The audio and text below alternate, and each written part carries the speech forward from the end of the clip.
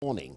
Foreign aid cuts look likely as U.S. President Donald Trump aims to boost military spending by 10%. British officials are calling on their Malaysian counterparts to share evidence on the King Jong-nam attack. And the Naira makes gains on the dollar thanks to foreign exchange restrictions being relaxed by the central bank. We speak to the head of the Nigerian Investment Promotion Commission to discuss the impact on the Nigerian economy.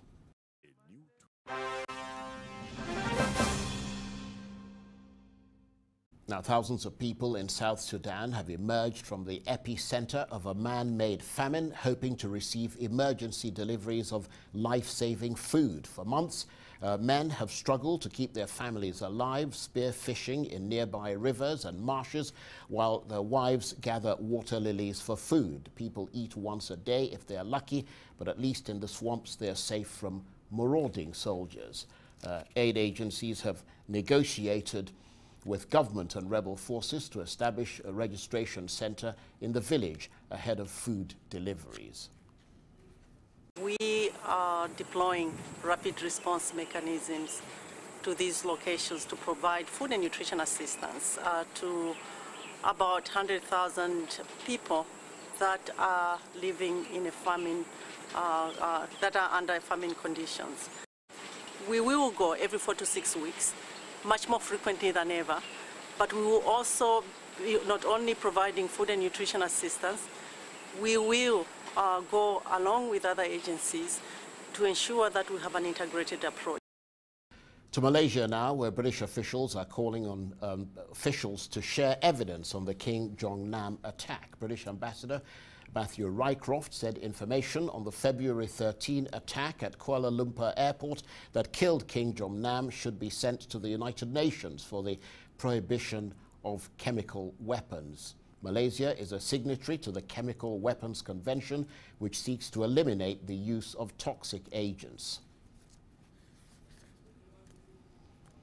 U.S. President Donald Trump is seeking to boost defense spending by 10% in his proposed budget plan for 2018. The blueprint will increase defense spending by $54 billion, but seeks to recoup that sum through deep cuts elsewhere, including foreign aid. Trump's plan leaves large welfare programs untouched, despite Republican calls for reform. The president has consulted government agencies about his plans and will present his budget to Congress in May. Well, time for a short break now, but do stay with us. I'll be right back with all the business news.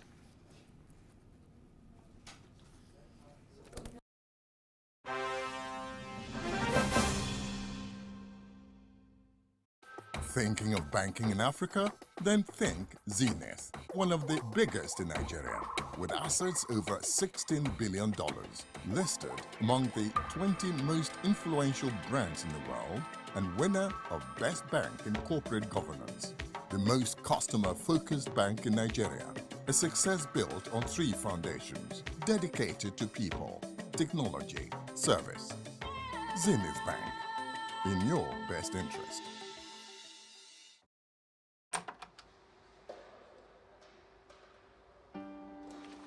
There is nothing as symbolic as a door. It shuts to protect you and opens to give you much more. Everyone wants to succeed, not just count pennies. When life gets tough, I remember a few things. Difficulty and struggles are part of what life brings. Your strength comes from the support around you. A true friend believes in what you do, there to hold your hand through any weather. I found my partner, and we walk through doors together. Diamond, your bank.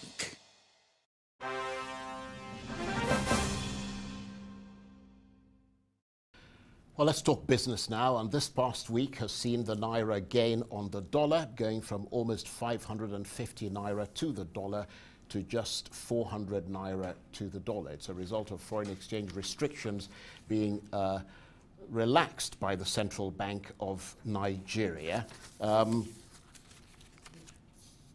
This week, the Nigerian government opened a major international trade fair in the northern city of Kaduna, aimed at showcasing the country's investment potential to the world. It's part of the government's plan for tackling the recession and diversifying the economy, which is still heavily dependent on oil as its main source of revenue. A spokesman for the Nigerian government said the administration was committed to partnering with the private sector to speed up the transformation of the economy. Now, within the last few days, the government has announced that it's easing visa restrictions for foreign investors wishing to invest their money in the country.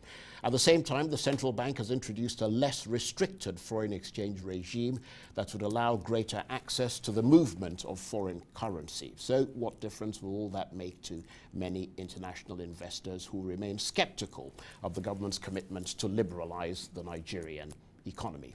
Well, to help answer that question, I'm joined in the studio by Yewande Sadiku, the head of the Nigeria Investment Promotion Commission. Thank you very much indeed for coming in. So here you have the Naira strengthening considerably against the dollar, the Nigerian government proving that it can raise money through sale of euro bonds on the international market, millions of dollars being recovered through the government's anti-corruption whistleblower scheme. Does all that suggest that things are looking up for Nigeria economically, or is that just a temporary blip?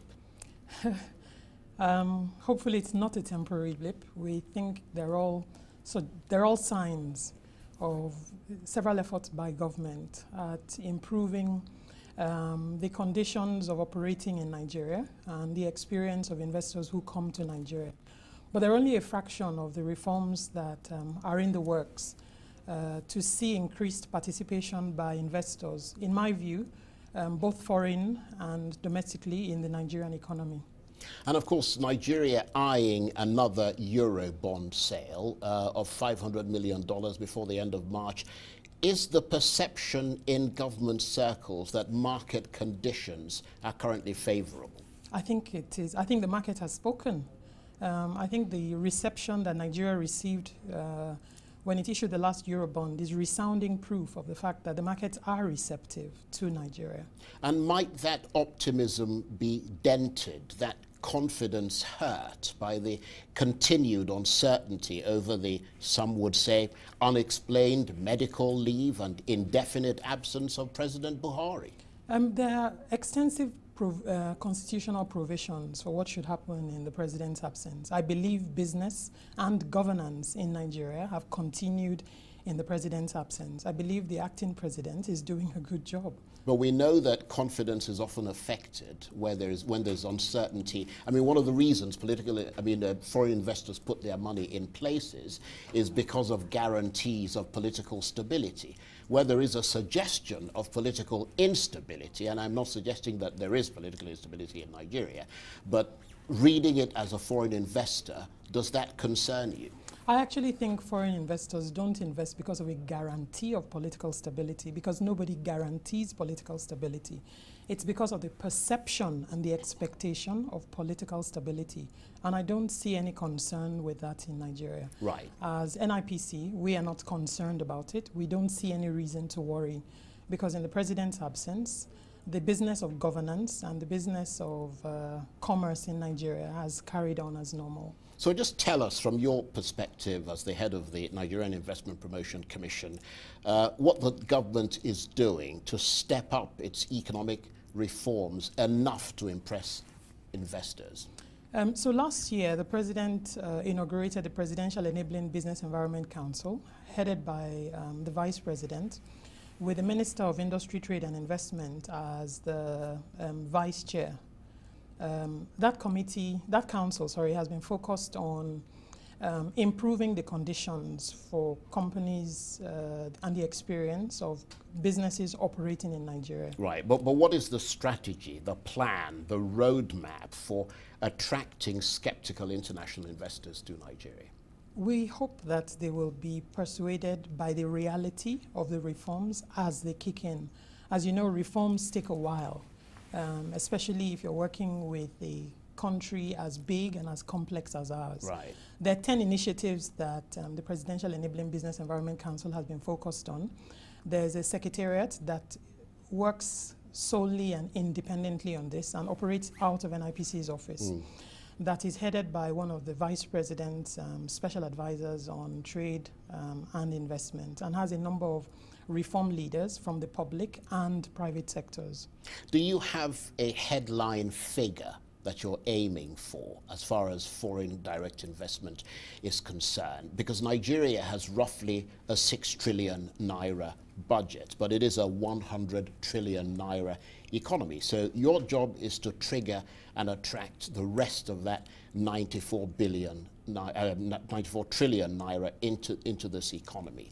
I mean, how are you going to do that? Around 2013, Nigeria actually generated about $21 billion of foreign investment in both portfolio and direct investment. We're hoping that by 2019 we can restore Nigeria's investor participation, foreign investor participation, to levels similar to that. But we also expect to encourage Nigerians to invest in Nigeria. Right. So historically we've had a focus. In fact, we've had a focus almost exclusively on foreign direct investors. Increasingly now, we are bringing portfolio investors into the universe of our focus, but we're also focused on driving what I would call domestic direct investors, which is encouraging Nigerians to invest in their country. We see a fair bit of Nigerian participation in the stock markets already, but we don't see as much when it comes to direct investments. Right.